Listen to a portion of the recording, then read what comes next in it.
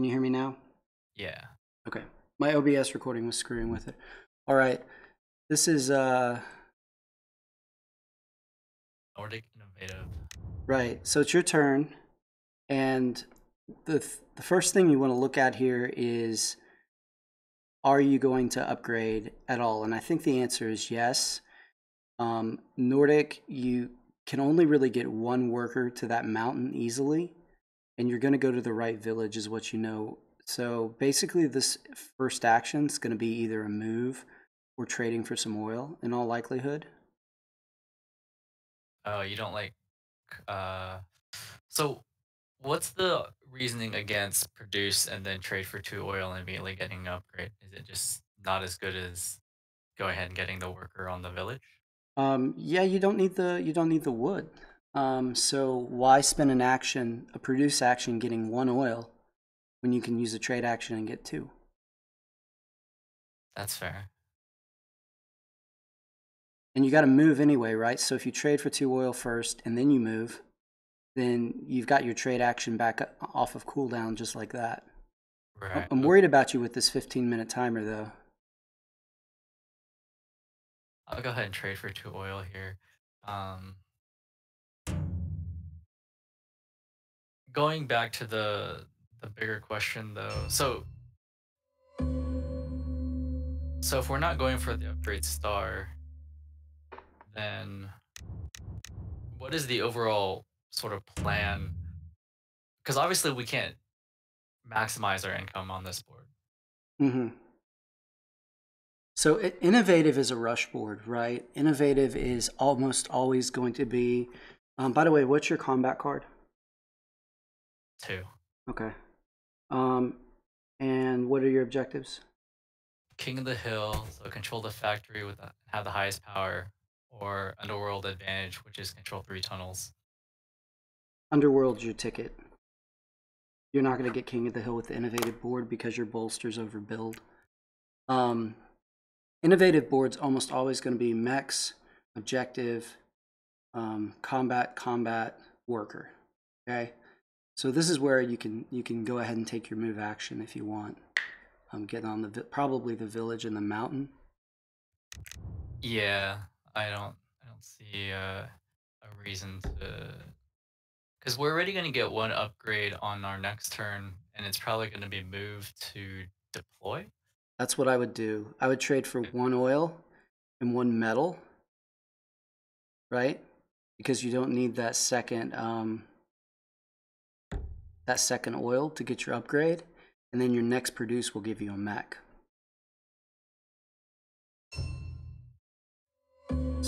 So since you're always kind of looking here at the same stars for the innovative board for the most part, the question is, how are you going to get them as quickly as possible? And the answer is, you've got to get on a mountain and you've got to get on food. So what I like to do with the innovative board is I like to get to 8 workers, move out into Albion's territory, split them on the mountain and the farm, and try to get almost enough for everything at once with like one produce. But and if that's taken, I like to go down and take the mountain and farm into Gawa's territory, because if you can get a ton of food all at once, then you can start spreading out on the board as you're enlisting, which is really nice. But the only farm and mountain combination that's out there that you could access is those 2 tunnels, which is kind of a scary place to be. And it would take a while to get there. Like, you'd have to move and take the tunnel village instead of the one you went to, mass some workers up there. So I think what you're going to want to do is you're going to want to split the workers between this mountain and this farm. And since you've gotten your upgrade, you're looking at 5 total resources. The downside is you can't really move around a lot while you're getting those enlists and spread out early game, which would be really nice. But what you can do is you can get a coin each time you enlist, which is nice. Right. So You still like going 8 worker here? I wouldn't for this situation. Um, I mean, let's think it through. If you went 8 workers here, you'd have 5 on the farm, and you'd have 2 on the mountain because you're going to use one movement to move them down to the farm, right? Another movement to hop a worker over, and then probably the third to move your character to the encounter. Um, I'll stop talking and let you take your turn here. Ooh, Uh, balanced workforce. yeah, you got it pretty fast. Um, when I'm just gonna produce and deploy speed on the village. Mm-hmm.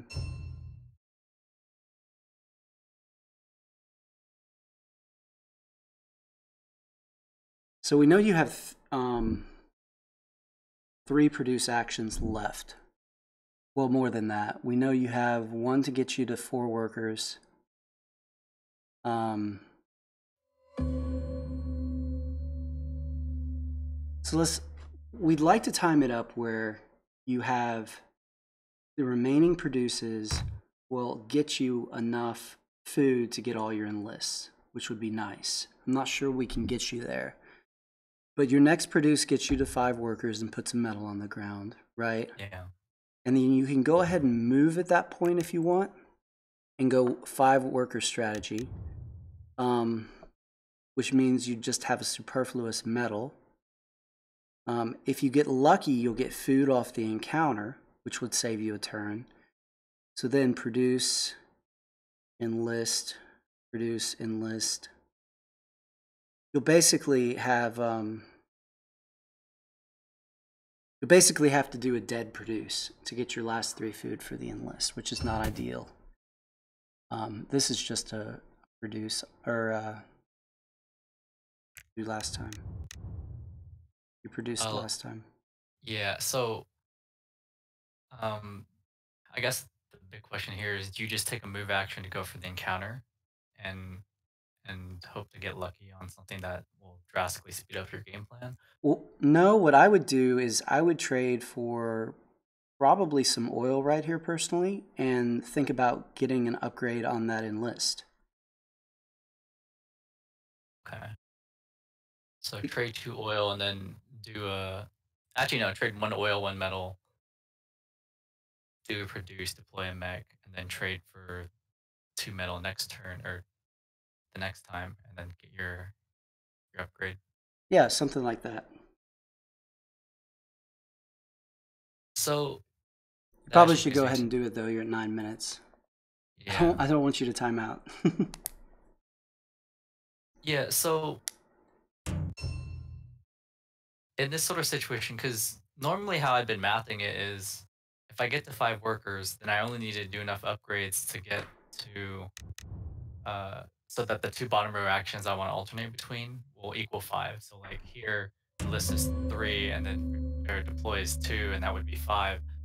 And at 4 workers or at 5 workers plus the move actions available, I would be able to get 2 on the mountain and then 3 on that farm and then just alternate between the two. Um, Right. but you're saying that you like going for that other upgrade, um, just so like so if I do the other upgrade, what would it be? Bolster to enlist? Uh, yeah, probably. I would go bolster. If you get another dead turn somewhere in, it's nice to get 3 power instead of 2. Um, yeah, that's what I would probably do.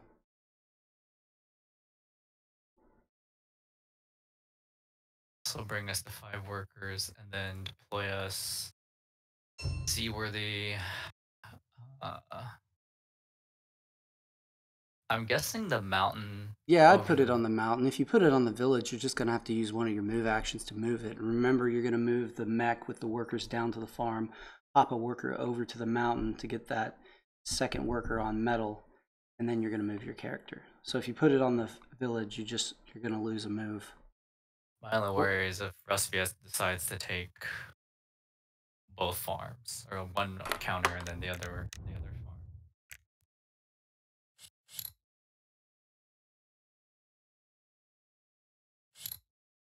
Yeah, that could be a good reason to put it on the village. You only have one combat card though, so it doesn't do you much good. If you're worried about that, put artillery on the mountain instead of seaworthy.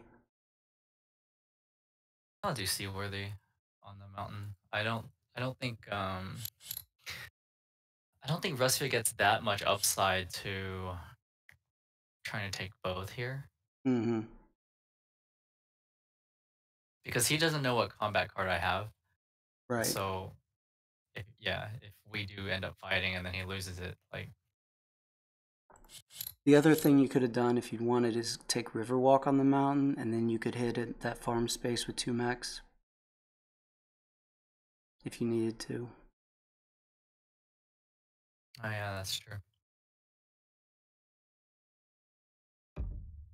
Oh, he's gonna be nice. Whoa, that was a weird play.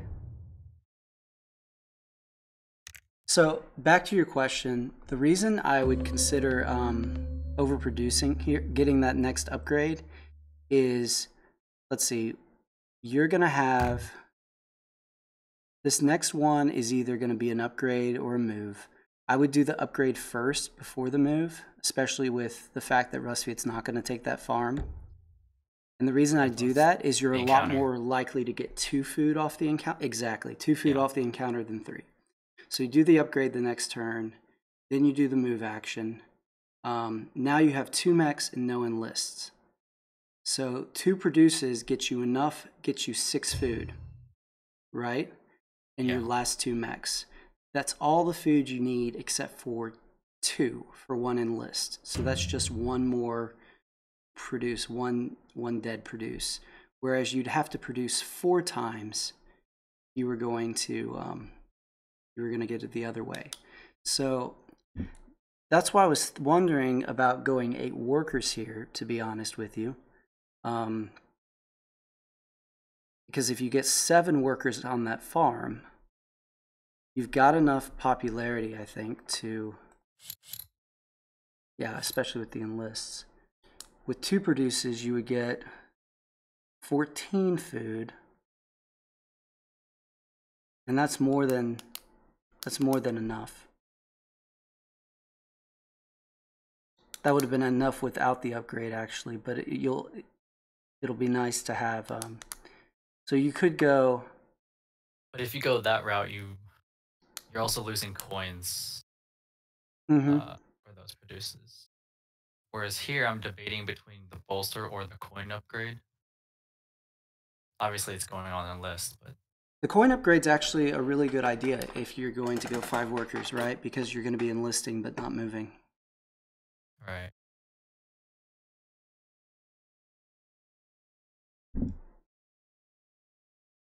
Almost at 6 minutes. Go. You would recommend the bolster here, though? I always like having the bolster upgraded. It's a nice fallback. You're probably not going to use it with the innovative board, but it's nice to have.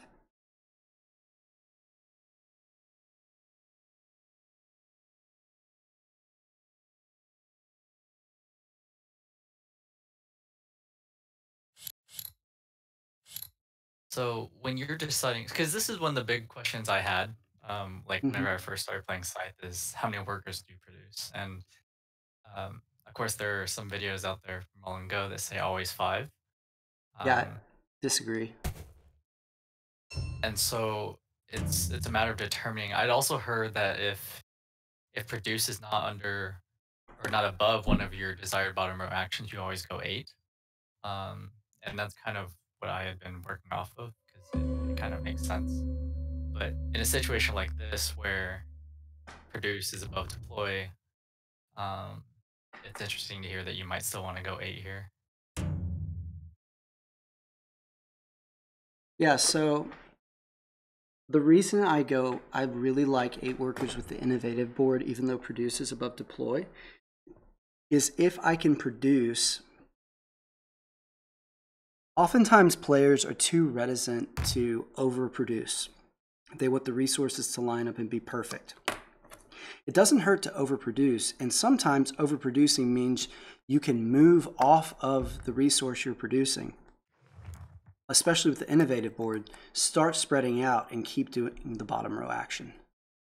So That's the benefit of 8 workers in this setup, is that after you produce 2 more times, get your remaining 2 mechs, then you can move, do something else. Then you can start moving. By that time, you can be on the factory. You can start alternating between a move and a factory card and just start taking up over the board. That's when I have the most success with Nordic Innovative, is with that early spread, kind of lock down the board around me. Because I could do a produce right now. But Your since call. we got the upgrade, I almost feel like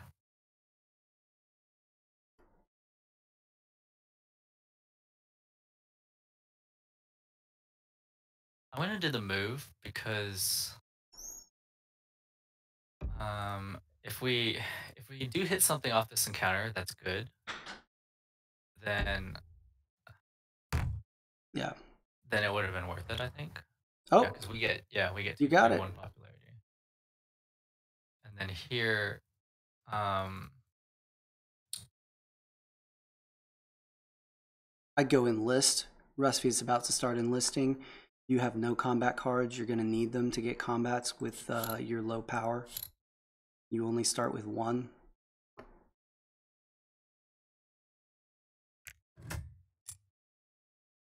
that makes sense. So in a situation where you would have gone 8 worker, would you still have gotten the second upgrade? Uh, so if I was going to put, I haven't actually been in the situation yet where I went 8 workers, stuck between Rustviet and Albion and unable to find a farm in a mountain somewhere else. The 7, if you had 7 workers right now and 2, you could produce, get a mech, have 7 food, coin to enlist, produce, get your last mech, have enough food for the last enlists, move, take the character to the factory, move to that wood tunnel and then over to that lake to hide your food on the lake, and then could go back and forth between factory card and move. So would I do the upgrade? Probably. Kind of a dead turn in there though, isn't it? Yeah, Either it way. is. Because like you could just sit there and bolster 2 power, I guess, in that case. I You mean, I guess if you'd done what you were talking about and went ahead and moved, you had Seaworthy by the time you did that, right? So you could have, when you moved the workers down to the farm and hopped one over to the mountain, I guess the character could have gone to the factory. or no, the character was still on the home base at the time. Right. I'm saying when you took the dead turn, Oh, right, if you'd yeah. moved to the encounter, then when you did the last move, you could have moved to the factory, I guess. So yeah, if I was going 8 workers, I guess in hindsight, I would probably skip the second upgrade, produce 14 food, which is enough for the enlists not upgraded, and get my character to rush my character to the factory. In this case, I had the option to do a move action just to put my character on the factory. Uh, I would do it. You know what I would consider doing? I would consider sending the character to the factory and using the extra moves to take those mechs. Let's see, what's the power situation? What are your combat cards? 3 2s and 1 4. You might consider taking those workers and those mechs down to the farm tunnel.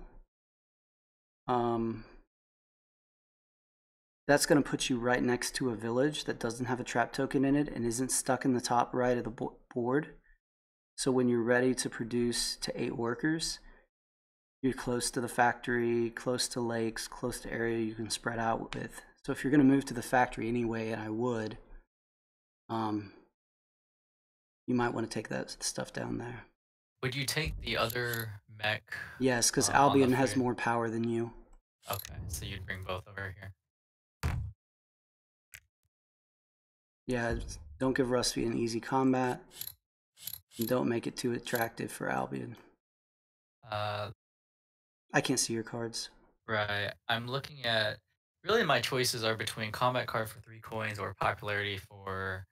Actually, it's got to be combat card for 3 coins because the other ones are for pay two to gain a mech and power, but I don't think I want that Is there one. one where you pay popularity for something? There's pay popularity for enlist and pay popularity for an upgrade. Get the pay popularity for enlist. Okay. And finish your turn, and then I'll tell you why.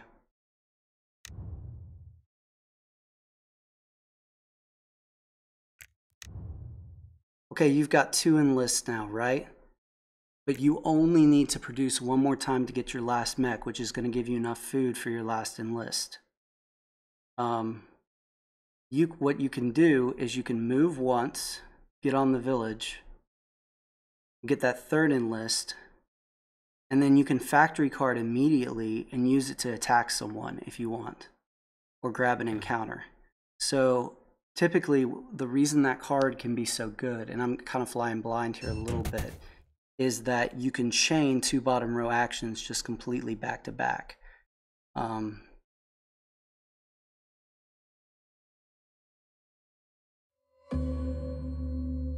Let's see here. Yeah, you can. So this next turn, what you can do is you can either go ahead and produce, get your last mech. It's probably the thing to do. Yeah, I like that one because it has the largest coin upside. By Mm, largest, I mean 2 coins. The other alternative is probably to use the factor card immediately, but then mm-hmm. it doesn't.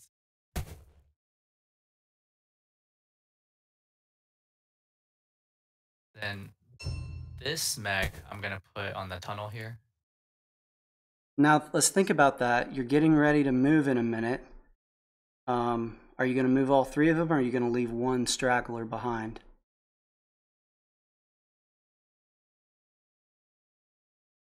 Uh, See what I'm saying? If you put it yeah. on the tunnel, then you have to move all 3 of them, or one's all by himself as an easy combat for somebody.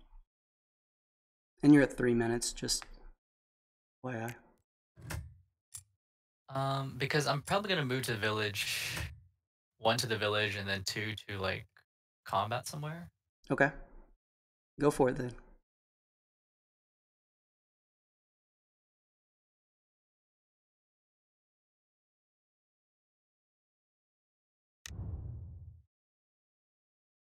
In terms of fighting people, it seems like Tagawa is the easiest combat.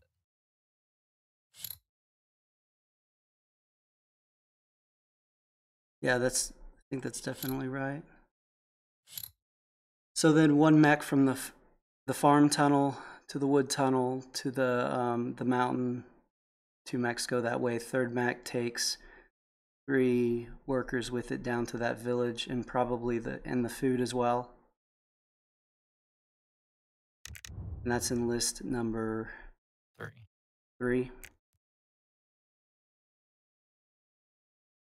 And I guess there is another produce action, the worker star, Mm-hmm. and then factory card, paying the popularity to get the last enlist, and then do a spread, and then combat ideally on a tunnel, so that way I get the underworld advantage. Yeah. Or you have the option of doing the factory for the spread, or you can also just do a regular move action at that point. You will have enough food if you need to double up on somebody, like Albion or somebody like that. When I fight Tagawa, do you recommend playing? My combat cards are 5 2s and 1 4. So, uh, when I fight Gawa here, he's only gonna have 2 power. I could throw in. I don't know what combat cards he has, so I think I do have to throw in a 4 and then 2, and then. He can And max at 7.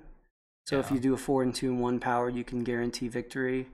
Thing to consider is he doesn't have Shinobi and he doesn't have the trap token there, so he's got a lot of incentive not to be knocked back. So he might call a bluff.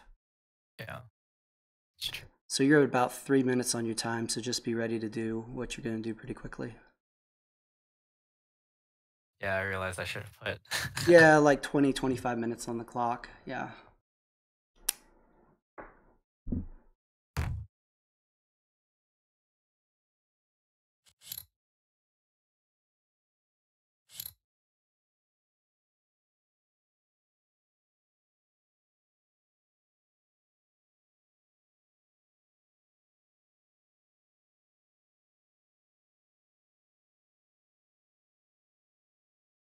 So when you get the factor card, you're really thinking about which one speeds up your game the most, at least on a rush board like Innovative.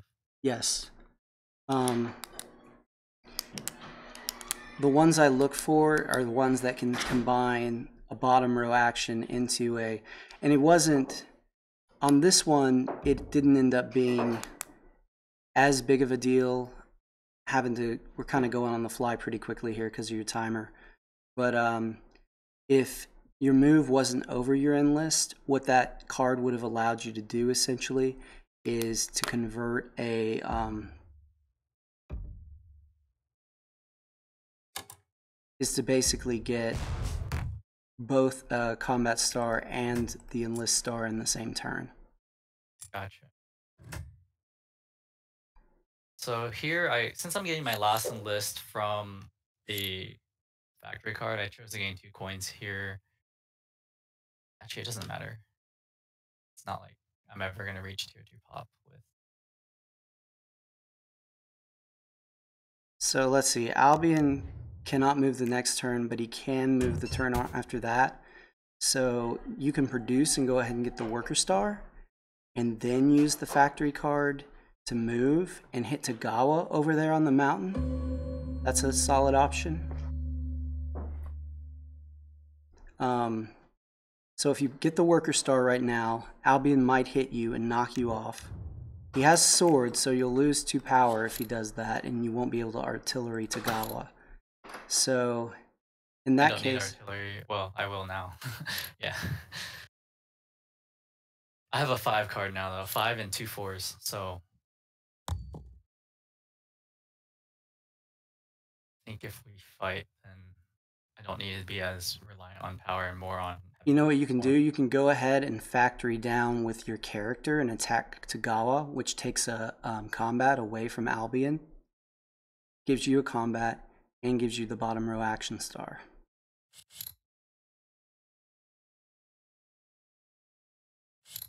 The character? What? What, the character? Yeah, the character.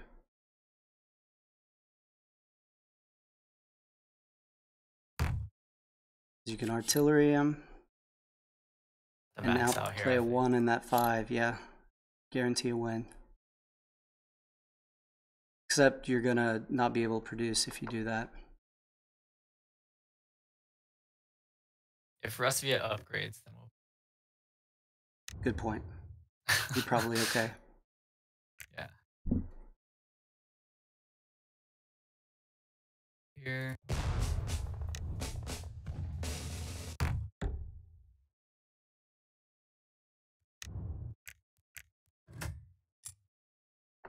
Tied with Russ, even though he's in tier 2.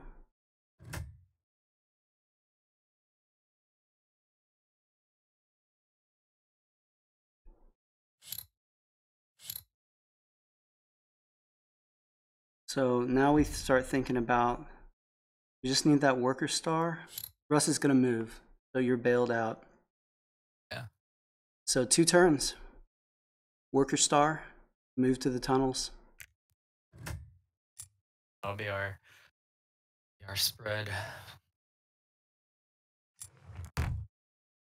Yeah, it'll be close on the time, but I think we'll make it.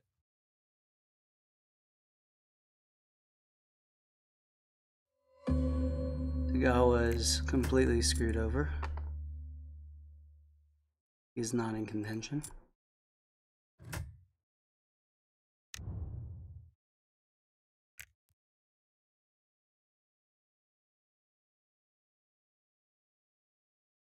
Yeah, for the next one, I'll put like a longer timer, I think.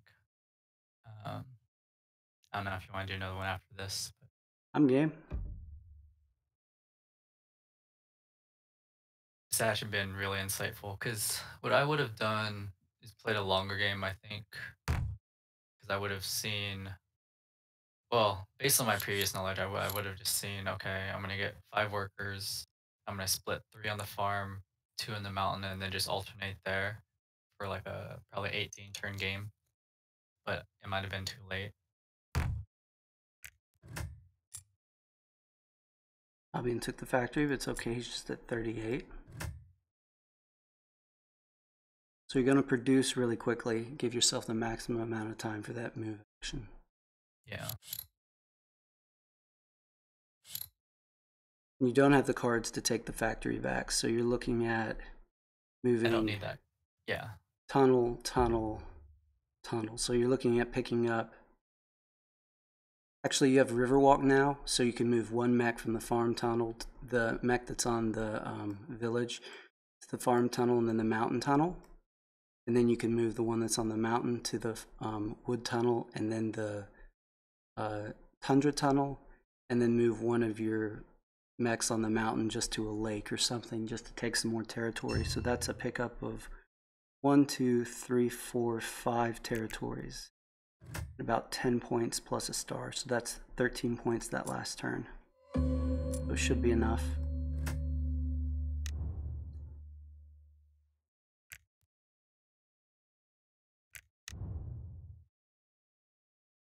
Can Tagawa, it doesn't matter.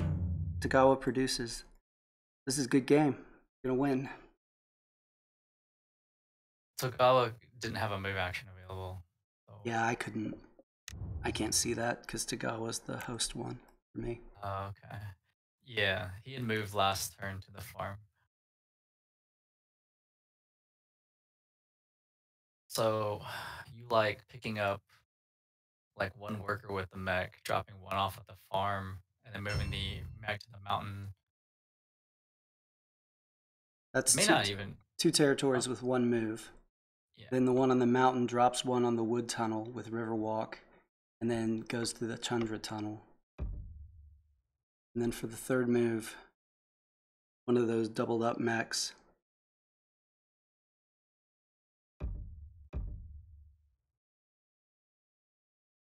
just goes somewhere else.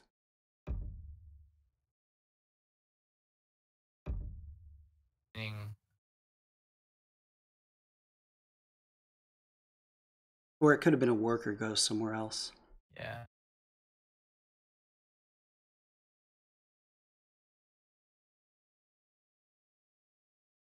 Okay, so 15 turns. That is good. Nordic Innovative sandwich between Rusty and Albion, 15 turns.